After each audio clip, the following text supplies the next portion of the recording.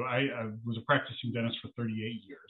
I still am a partial owner of a practice in Burton, but I no longer practice. I sold my practice, my original practice in Plymouth, Michigan, to my associate 4 years ago.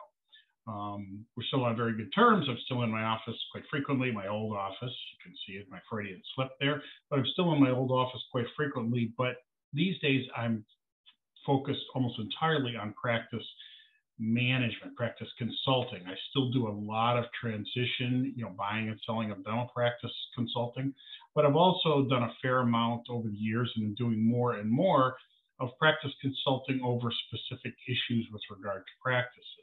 One of the major issues that are now becoming more to the forefront is the profitability of the dental practice. How can a practice be profitable? All of you out there know, if you're in dentistry for any period of time, that the challenges facing dentistry are increasing, both from the standpoint of physically doing the dentistry. You're being asked today to do more dentistry in a shorter period of time and still maintain the quality of it, but also to do it in a way that's profitable. And hopefully you can take some of the things I'm going to talk to you about today and use those in your own individual practice to determine that profitability, or help that profitability would be a better word. A quick word before we get started. I'm going to give you a lot of numbers today, a lot of guidelines to use when you determine your profitability and your expenses within your given practice. Understand, those are just guidelines. That's not meant as the end-all be-all. The guidelines I'm going to give you are the product of my own experience, as well as many practice management groups, what they use as their numbers, as well as just a general feeling within the profession. But they're just guidelines. They're the start of the discussion. They're the start of the evaluation of your own practice. They're not the end. So if you fall outside these particular guidelines that I give you, don't worry too much. Where I see problems are, and a little spoiler alert here, one of the things I'm going to tell you is that I think you should be profiting. There should be about 40% profit for every dollar that you bring into your practice. So if you bring $1 into your practice, about 40% of that should be profit. If you fall below that, if you fall above that, great, good job. That's wonderful. If you fall below that, it's something that you should look at, something you should consider. It's not typically the end of the world if you're at 38 cents on a dollar or 35 cents on the dollar. When I see problems, when I go into consult with practices, the problem is that it's 20 cents on the dollar or 11 cents on the dollar. So the numbers are guidelines. They're not meant as an end-all be-all. So I'm going to start this entire process with a story. And you'll see today I have a lot of stories. I'm fortunately one of those people that tends to have a lot of experiences. I almost have a story for every situation. But let's start with what I like to call the I don't know saga. This occurred in 2014. And I was asked by a dentist to come in and help him in the practice because he said, I just got this feeling that things aren't quite right in my practice. I can't tell you what it is. I can't tell you why, but I just have this nagging feeling. So we started talking, and I asked him, well, what's going on? What makes you feel uncertain? He said, I've always had the evaluation criteria for my practice of that at the end of the month, I write myself a $15,000 paycheck. And again, numbers aren't important, but the concept is the $15,000 paycheck, pay all the bills. So as long as I have money left over in my checking account, I'm doing fine. Now, you don't need to be, a member of the Federal Reserve in a CPA capacity to know that's not a good evaluation criteria, but that was his.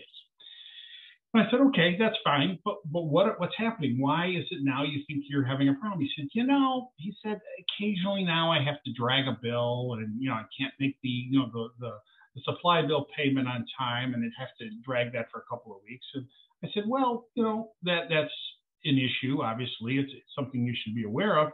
I said, there's got to be more to this. And then he let the cat out of the bag. The real crux of the issue became known. He said, in 2011, I sold my vacation home in Charlevoix, and I sold it for $450,000, and I put that into my office account. And you know what? Everything was fine for a couple of years. I mean, I made all my payments. I could take my my $15,000 a month, payroll check. Everything was great. He says, and then last year we started getting a little more problems, and I wasn't being able to meet all my obligations and all the bills. So I sold a couple of boats. I sold a ski boat and a fishing boat, and I put that $150,000 in my bank account. And we're still having problems. He said, it dawned on me that maybe the fact that I was pouring all this money into the bank account signified that we had a problem. And those of you out there, I can't see you face to face, but I'm sure a lot of you are chuckling and probably laughing and saying, what is wrong with this guy? Why didn't he know he had a problem? But again, he didn't know he had a problem because he wasn't tracking his numbers. The obvious fact that he had to pour money in was a big issue, but he wasn't tracking his numbers. When I asked him, how much are you producing? What are you collecting in a year? He said, I don't know. I said, you don't know at all? He said, no. I said, are you collecting 500,000 a year? Are you collecting $1 million a year? He said, I have no idea. I said, how much money did you make last year? He said, I don't know. I said, how are your expenses? How are your supply costs? He said, I don't know. Clearly, to the 10 or 15 questions I asked him, his answer was, I don't know. And that was the reason that he was having a problem. Not because of the numbers themselves, but because he didn't know. That's why it's important to know your financials when you start talking about the profitability of your practice. So my goals for you today are, I really have 4 main ones. And the first one is, I want you to know why it's important to know your financials. Hopefully the story I just told you starts that process of knowing why it's important. But hopefully I'll even expand upon that as we go. Number 2 goal for you is to know what your financials should be, which financials in your particular office you should be tracking, because it's going to vary depending upon the type of office. We'll talk more about that here in a minute. Number 3, I want you to know what your individual numbers mean when it comes to determining the health of your individual practice. Again, different practices are going to have different norms. I'm going to give you my overall norms, but different practices are going to have different norms about what you should be tracking. And number 4, I want you to know what to do with your health report. And I call the health report your numbers. Once you have your numbers, what you should do with it. All right, before we start talking about specific numbers, there's several rules you should know when you're talking about financials. Financials are really just numbers. And numbers don't lie. Numbers are just numbers. They're not necessarily good or bad. If they're compiled honestly or correctly, they're going to tell you how you're doing. It's just like your blood pressure. Your blood pressure is your blood pressure. You can't, if your blood pressure is 120/80, or let's take that different. Let's say your blood pressure is 140/100. You can't say, you can't lie about it and say it's I guess you could, but you can't say it's 110/70. Numbers are what they are. They're honest. If they're compiled correctly, they're going to tell you that, hey, if your blood pressure is 140/100, it's something you got to look at. It's an objective nature, an objective measurement of how you're doing. Number 3, don't be intimidated by numbers, whether they're good or bad. A lot of times, particularly when I talk to staff members about this, they're very worried that they're going to track a number that's going to reflect poorly on them. I'm going to talk a little more later, but you're going to see that largely when I see problems, they're not due to staff members. There's a very famous efficiency expert, if you will, and some of you may have heard, but it's more from my generation, a fellow named Peter Drucker, who was largely responsible for helping Japan out of World War II to get back on track. And what Peter Drucker said, and I firmly believe this, is there's no really bad team members. And he didn't use the word team members. There's really no bad employees. There's really only bad systems. So when numbers aren't what they should be, most of the time, and I've got to say that I subscribe to this 100%, it's not that there's bad people instituting the system, it's there's bad systems that result in bad numbers.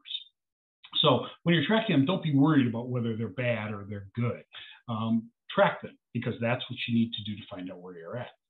Also, another rule, the 4th rule that I have is numbers need to be tracked on a regular basis to be of any use. You can't do this for 3 months, stop, and figure everything's going to be okay. They've got to be tracked on a regular basis. I prefer monthly, and I prefer they be posted. I know a lot of dentists out there are going to have some problems with some of the numbers we're talking about being known to all members of their team.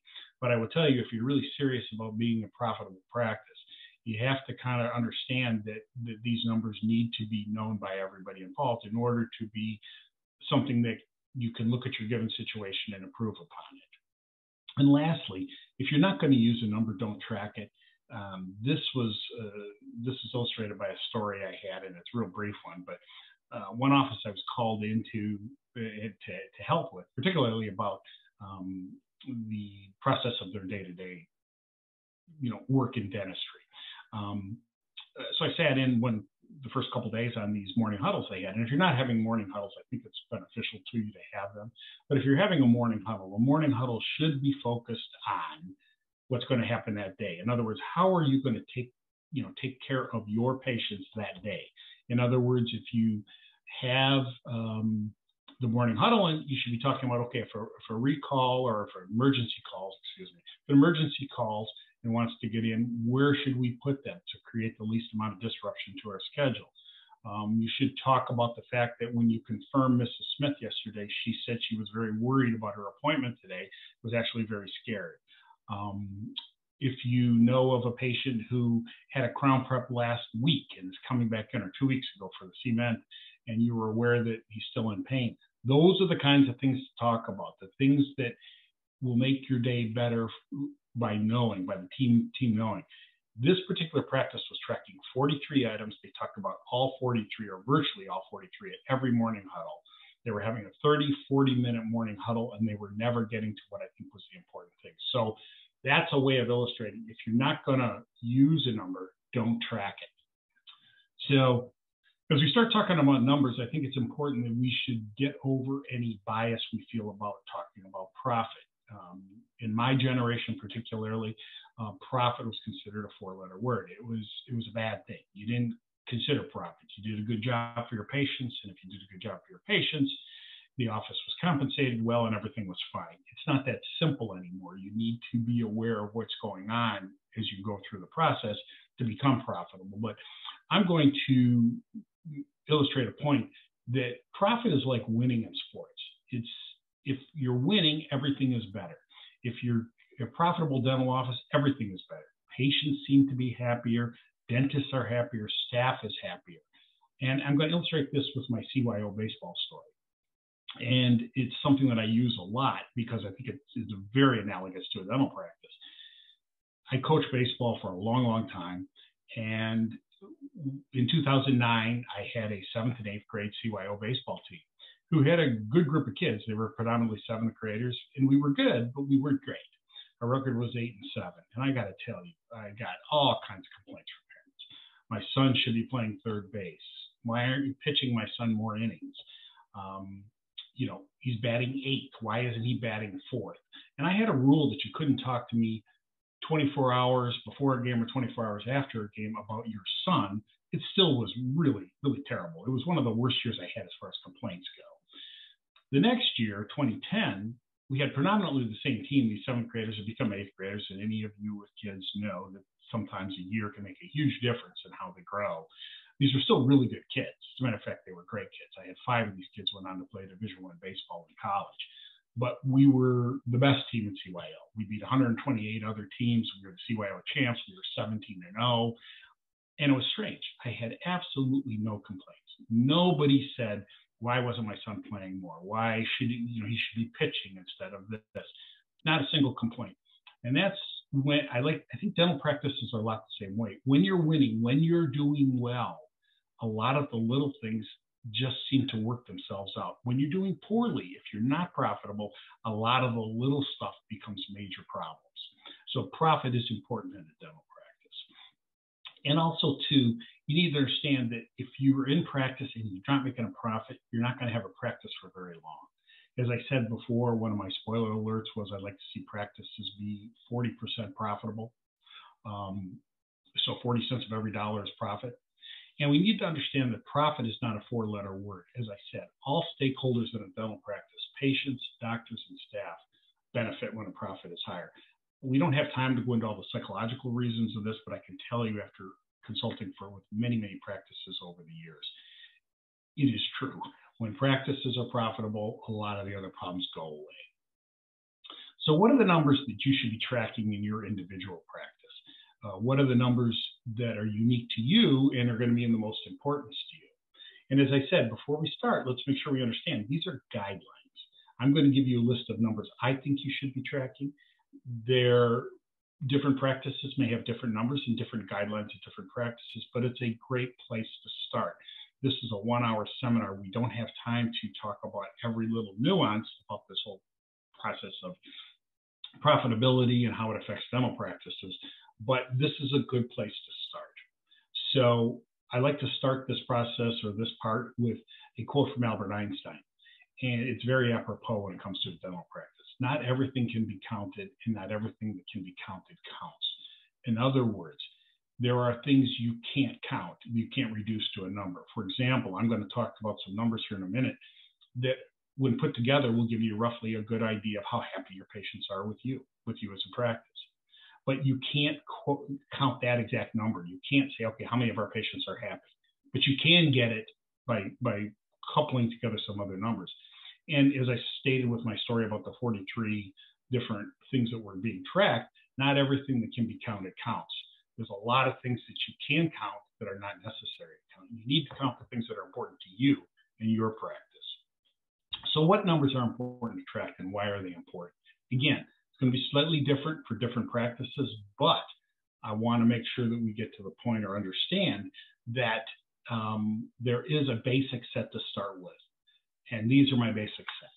I think you need to track practice collection, not production, but collection. We'll talk about that more in a minute, but you need to track collection.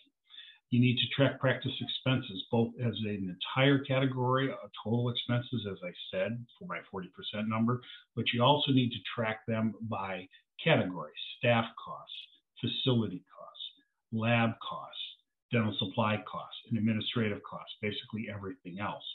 In addition, I think you should be tracking the total number of active patients you have, and as well as the total number of patients due for recall but are not scheduled. We're going to talk more about these all individually, but again, and to finish out the rough set of numbers I think you can track is the total number of new patients. I'm going to explain to you here in a moment the interplay of these numbers, but that's your basic set of numbers that you should be tracking. First, practice collection. I'm often asked, why not production? Because I will tell you that in today's day and age, in most practices, collecting all the money that's collectible is not typically a problem I see. In other words, the difference between collection and production is going to vary based on the office you have. If you're an office that is a non-par, if you don't participate with insurance and you're 100% fee for service, I would gather that your collection percentage is going to be 99% of what you produce. And that's understandable. But if you're an office who has a provider or dentist who is a non-Delta Premier provider, and you accept a lot of PPOs, that production versus collection number might be 81% or 82%. The decision of whether to accept those plans, a non-full fee service plan, is a philosophical discussion that has to be had at the level of practice owner. Do you want to participate or not?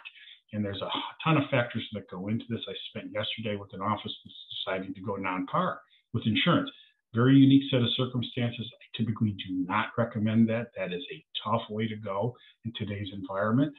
Some discussion and evaluation of which plan is good and which plan is not good is something I think that is important, but is not something that should be tracked by the staff or by the practice on a month-to-month basis. It should be a philosophical discussion that's had on a year-to-year basis. So as we talk about that, I'm often asked, does collection percentage matter?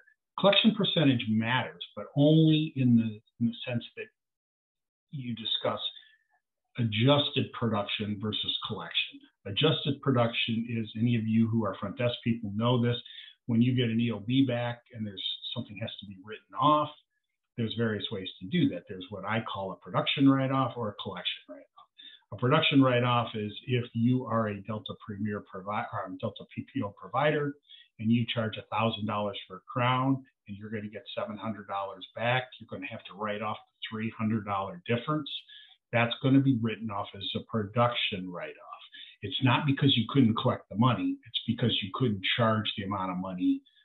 You couldn't charge the full fee. versus a collection write-off is if you charge $1,000 for a crown and you were non-participating and the patient only paid you $700 and you couldn't collect the $300, that would be a collection write-off. So adjusted production is basically write-offs after, is production after you've written off all the production write-offs. Hope that makes sense. It's a subtle point, but it's very, very important. So what is a good number for each of your expense categories? As I said, I think the overall number should be 40%. I'm going to give you some norms here. And again, the same disclaimer we talked about. It's not so important about the individual numbers as much as you kind of understand where you fit in here. In a normal practice, a practice that is doing traditionally bread and butter dentistry, the normal amount of crown and bridge, these numbers hold true to get to your 40% profitability number. Staff costs should be between 25 and 30% of collections. Facility costs should be between 5 and 9% of practice collections.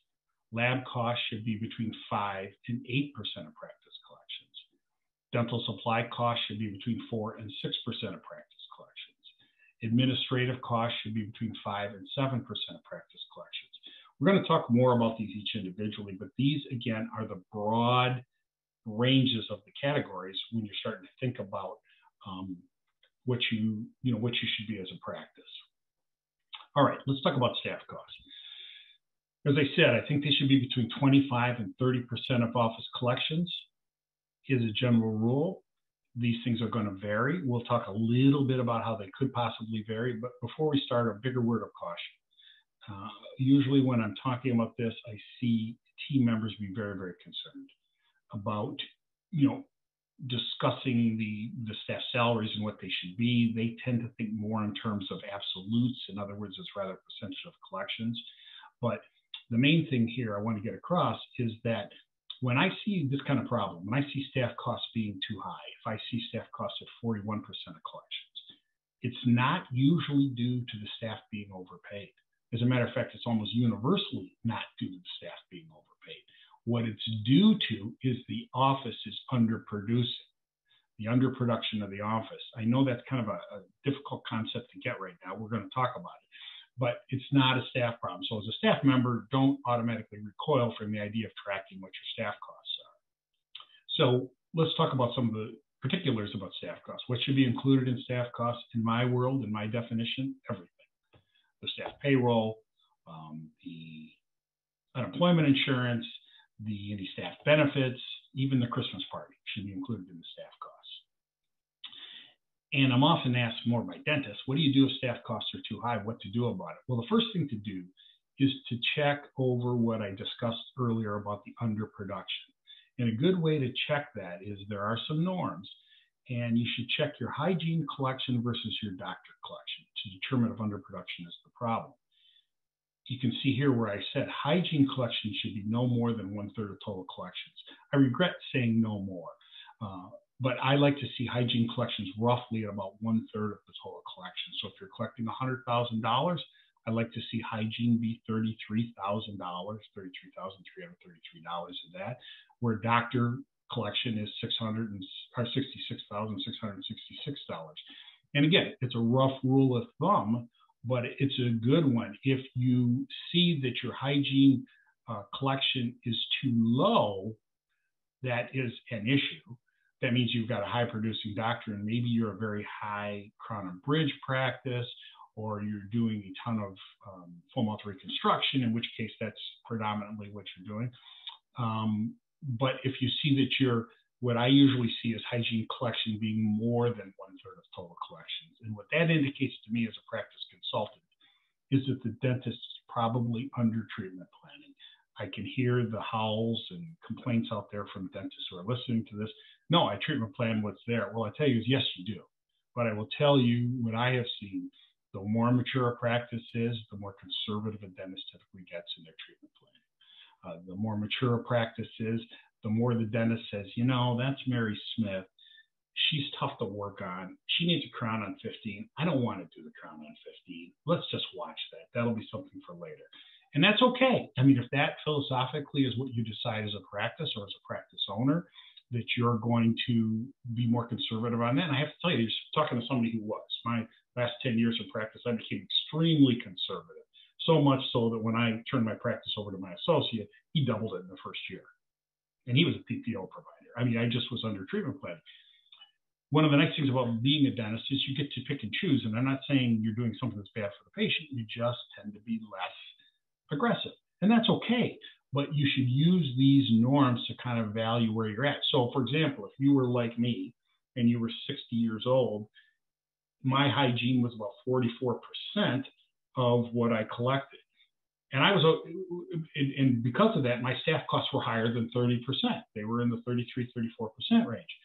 I was fine with that. You just need to know what the numbers are so you can evaluate where you're at and if you're willing to accept that. It will affect your profitability, or it may affect your profitability. But if you understand where you fit and you make that determination, hey, that's fine with me, great. I'm often asked, what if staff costs are too low? I have to tell you, I don't usually see this.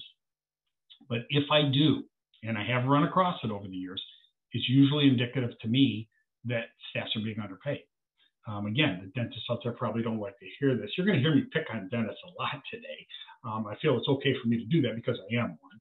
But if your staff costs are too low, that probably means you're not, as a dentist, you're not paying what you need to be competitive in the marketplace today. So it is something that you should consider and look at. Facility costs. I believe they should be between 5 and 9% of office collections. I'm often asked what's included in facility costs. The same thing as staff costs, everything. Your rent, your mortgage payment, if you have one. If you don't have a mortgage payment, if the dentist owns the office and is not paying themselves rent, then you should be including a figure, a number in there when you're evaluating your profitability, at least to evaluate profitability for the market rate of rent. You should include the property taxes, the triple maintenance costs, or the triple net costs that go with if you're renting a space, the snow removal, the garbage removal, even the cleaning crew. I think that should all go into the facility costs.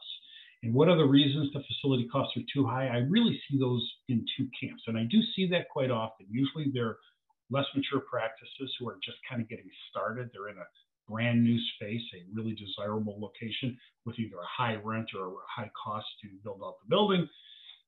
That's one reason. The second reason is that they just, it's mostly for dentists that just got in a little too far over their head.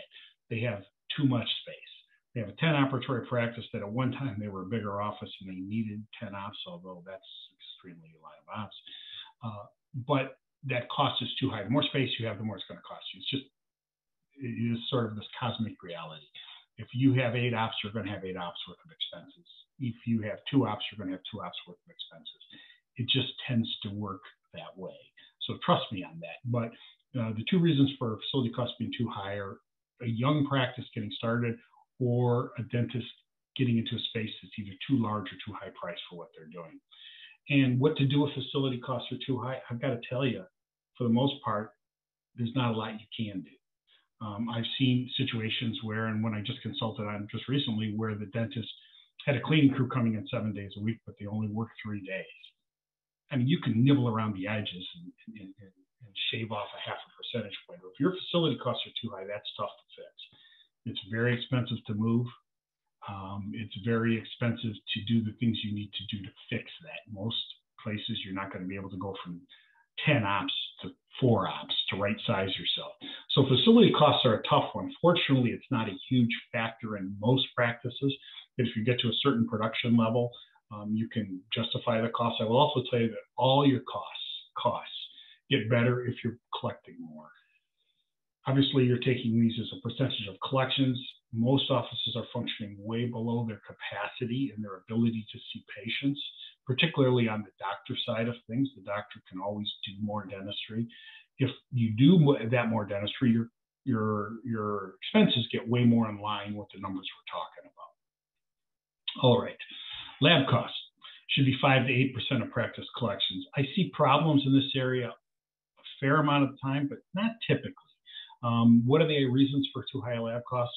Almost universally, when I see too high lab costs, it's a doctor problem. The doctor believes they can only get quality by paying $400 a unit for the crowns. What I will say is that when I've seen this, one of the things that I do is kind of strikes you. What do you do about too high lab costs? You start exploring. You get the doctor through the staff member, and you're talking to the doctor about this.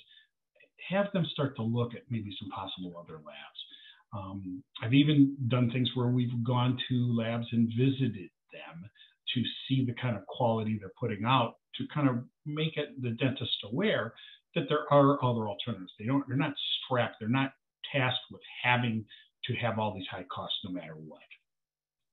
And I think you need to take into account milling machines. If you have a CEREC or things like that, I see lab costs being very low.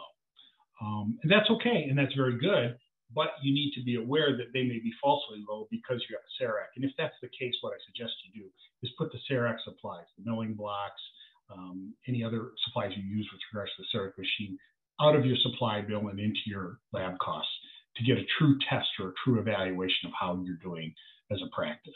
And is there such a thing as too low lab costs? I've got to tell you, there probably is. I don't see that very often. I think that's another kind of telling point that maybe you're not treatment planning as aggressively as you should be. If you, for example, don't have a CEREC and your lab costs are 2%, that probably means you're not treatment planning the high-end services that are needed. And just a word about this whole concept of underproduction. As I said, I know dentists, it's a very delicate subject, and I'm sensitive to it too. When I had to evaluate myself and said, hey, you're not being aggressive enough. People are people. People in Birmingham don't necessarily or don't really need more Crown and Bridge than people in Detroit or in the inner city. They kind of need the same amount. So these numbers do kind of equate no matter what your geographic area is. Now, you may find that people in Detroit are much less accepting of Crown and Bridge than the people in Birmingham, which may alter the numbers, but not a difference between 2% and 17%. So keep in mind that, again, when you fall outside these numbers, a lot of the problems I see are dentist or mental or psychological in nature rather than physical in nature from the standpoint of the right type of patients.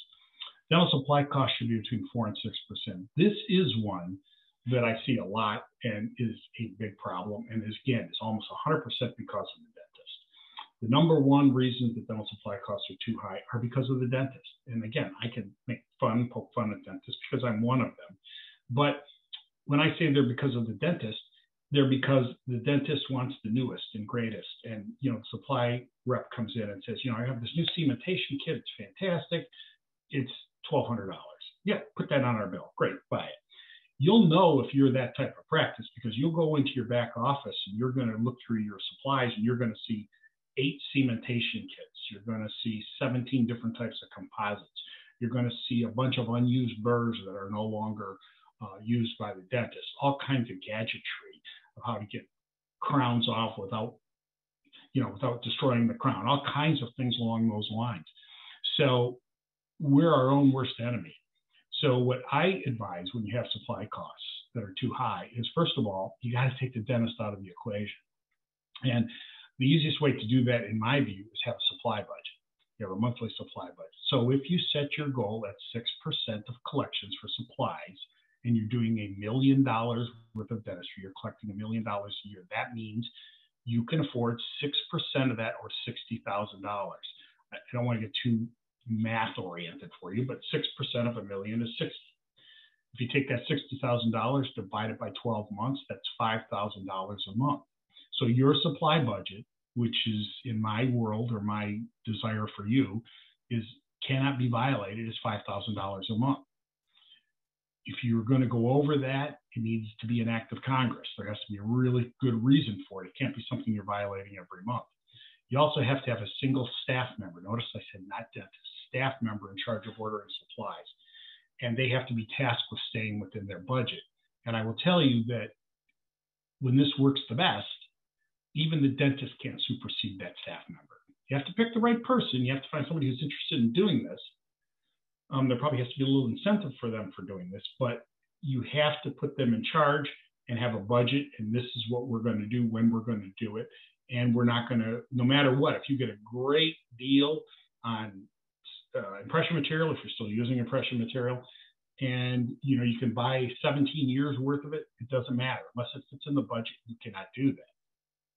And as I said, I think the easiest way to do this is to keep the dentist away from the supply reps.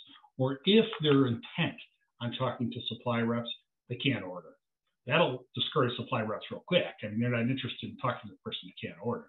So if you, and also if your dentist goes to the midwinter meetings or goes to the MDA convention or the annual session, they have to go there and they have to take their supply person in tow, and they can't order unless he or she says it's okay. And I'm sort of joking here, but this is easily correctable. I would say the practice I own in Burton, we saved $150,000 the first year after I became a co-owner, was because we were spending 14% of our collections on supplies. And all I did was, actually, I never did get it down to 6. I got it down to 7. But it was a huge benefit just instituting a couple of these small changes. Administrative costs. Administrative costs are kind of the junk drawer of practice expenses. They're everything that doesn't go somewhere else. And when I say this kind of stuff and administrative costs, I'm talking about office insurance, office supplies, all other legit expenses of running a dental practice. I'm going to talk about this in a moment, because if you're going to play in this pond, if you're going to evaluate your expenses and your profit, there's kind of an elephant in the room. But basically, administrative costs are everything that doesn't go somewhere else. And let's talk about that elephant in the room. And it's what I like to call soft expenses. And this is a real nebulous and subtle distinction. And it's something that all of us practice owners know. There are certain things that are deductible on your tax return, but are not really what I would call legitimate costs with running an office. For example, the doctor's salary, an associate's salary. Obviously, those are deductible on a tax return depending upon what entity you are. It's outside the scope of our discussion here today. But for example, if you're a corporation, the doctor's going to be paid a salary, that's deductible. That's tax deductible. The associate's going to be paid a salary and paid like an employee. That's deductible. But those are really not what I would consider true expenses. That, in other words, that 40% number would only hold if you take all the doctor-related expenses out. So doctor benefits, doctor life insurance, doctor disability, not malpractice insurance, but basically things that are not necessary for the practice to grow. If there's continuing education deduction taken because the dentist likes to go to Turks and Caicos and take their continuing education rather than going to the MDA, great, that's fine. It's tax deductible. I have no problem with that. But you need to separate that out when you're evaluating how you're doing as a practice from a profitability standpoint. A lot of doctors use their credit cards for non-practice costs. Okay, I'm not here to make a moral judgment on whether that should be reported to the IRS or anything like that. I'm never going to tell the IRS any of that type of thing. But you need to understand that that should be taken off your legitimate practice expenses. Doctor's car payment. Sometimes non-doctor related expenses can fit in here, like depreciation. And how can you tell if an expense is hard or soft? I will tell you, it's easy because you're going to know it. And as a way of illustrating that, I'm going to tell you my $40,000 plastic surgery expense story. I consulted the fall last year with a practice that was, having some issues with regarding profitability, and it's actually for a sale. And I was going through the practice expenses, and I saw a $40,000 expense to a certain doctor. And I said, what's going on here? And she said, well, that was a plastic surgery procedure I had. Fine. If you feel like you can write that off in your taxes, great. Just understand that that's not a legitimate practice expense. So once you get through the expenses and the collection, there's a couple other things you should track. Total number of active patients. And I'm going to be very harsh here on what an active patient actually is. In my world, an active patient is a patient on recall. I'll explain that more, why that's important, but it's an easy number to track. Everybody says, well, geez, I've got 2,000 active patients, 20,000 on recall. In my definition, you have 1,000 active patients. And you need to track this over time, because if you do, it's going to tell you whether you have more patients in your practice or less. And what do you do if the number is declining? You need to look at it, evaluate it. What's going on? How many new patients are we getting? If we're getting 40 new patients a month and our active patients numbers are declining, that means we're driving 40% to 40 patients a month away, or they're leaving for whatever their reasons. What do you do if the number is growing? Again, that's going to let you know that maybe you need to think about, do we need to add more hygiene? Do we need to add more capacity to our doctor's schedule? Another number you should be tracking is the total number of patients on recall that are not scheduled. Why is this number significant? Well, first of all, because without hygiene, you eventually end up with an emergencies only practice. Emergencies only practice are neither fun nor profitable. Anybody who's worked in a fair amount of practices over the years knows what I'm talking about. These are not long-term patients. They're not patients you develop long-term relationships with, which is one of the best things about dentistry. So you need to have hygiene.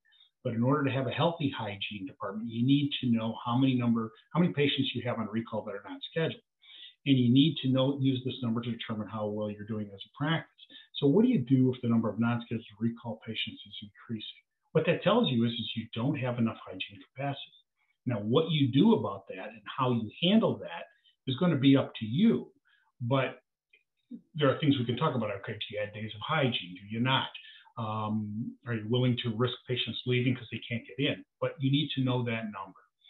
And if you add hygiene days, this is a problem that I see a lot in practices when they say, geez, we're going to add hygiene days, but we're really worried if we have openings in the hygiene schedule. Our dentist just absolutely hates it when we have openings in the hygiene schedule. That's understandable. You have to get over that. If you're going to add hygiene days, you're going to have openings in the schedule, particularly initially. That is going to happen no matter what you do. And I have a story to kind of illustrate that point. And I was called by this practice that said, we have 2,000 patients on recall, but we can only keep one full-time hygienist busy.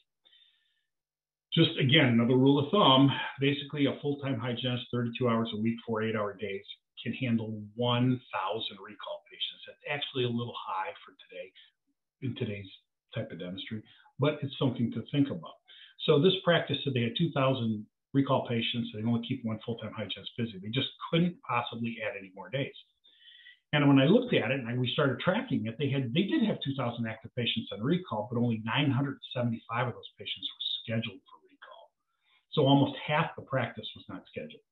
And when I asked them questions, the reasons became very apparent. And when I talked with the front desk staff, they said, look, our dentist just absolutely, it ruins her day if she has an opening in the hygiene schedule. She's is upset. I mean, we're paying this hygienist, we're paying Mary to sit there and do nothing. I don't want any openings. So what this front desk staff, in order to accommodate this dentist, had done is they had developed a huge long list of people they could immediately backfill. I mean, it took 4 months to get into this practice for scaling and root planning because they didn't have any openings.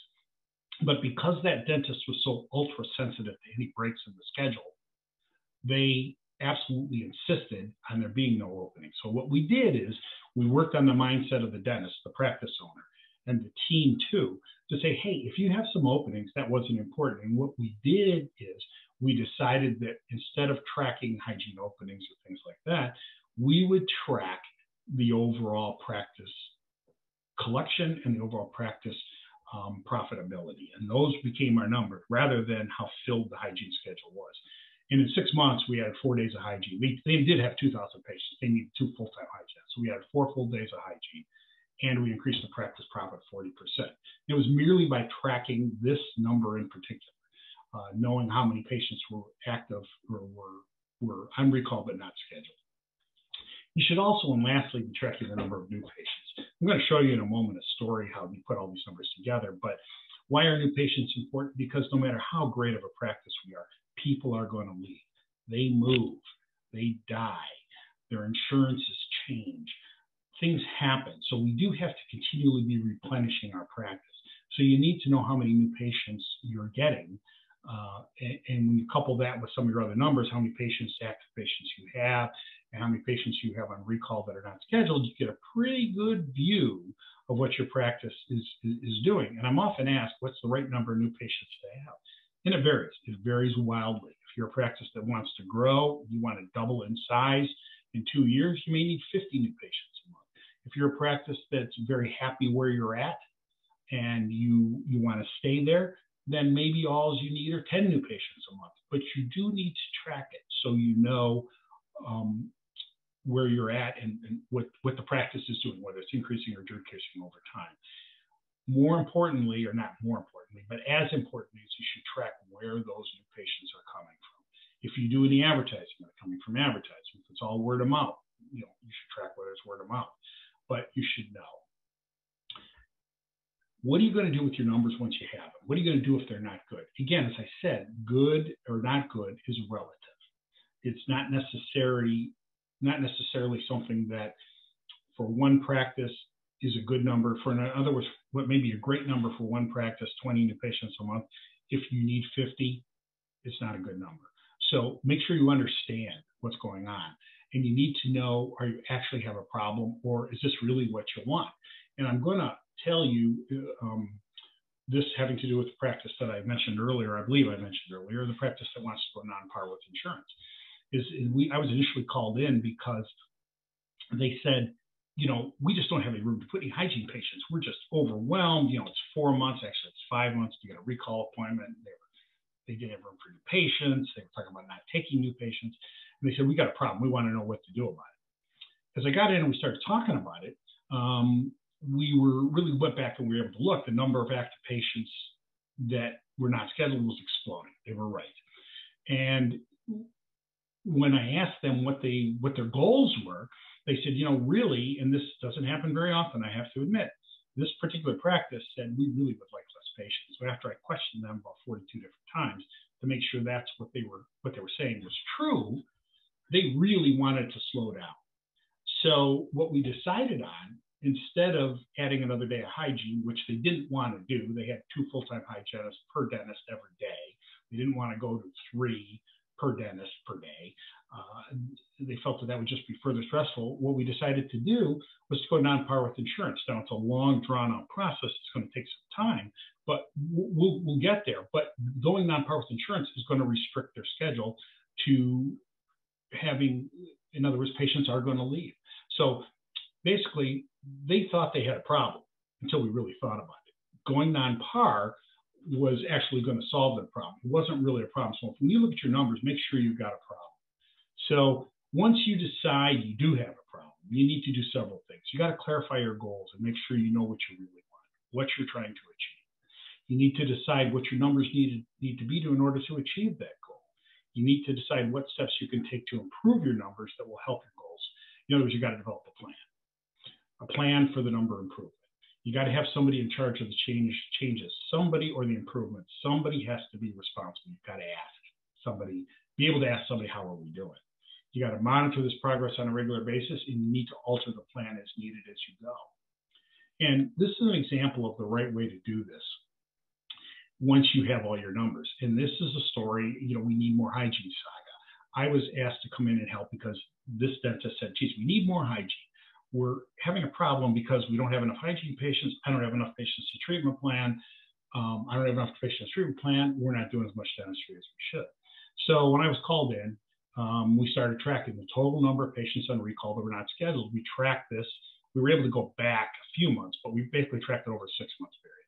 And what we found is this particular practice had 1,200 patients on recall, but only 7 practices working 3 days a week. Only 700 of those patients were scheduled. 500 patients were on recall, but not scheduled. And there were a variety of reasons.